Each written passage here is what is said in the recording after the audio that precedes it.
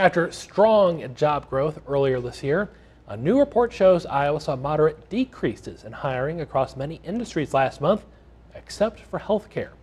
An Iowa Workforce Development report released this week shows the state's seasonally adjusted jobless rate was 2.8% in May.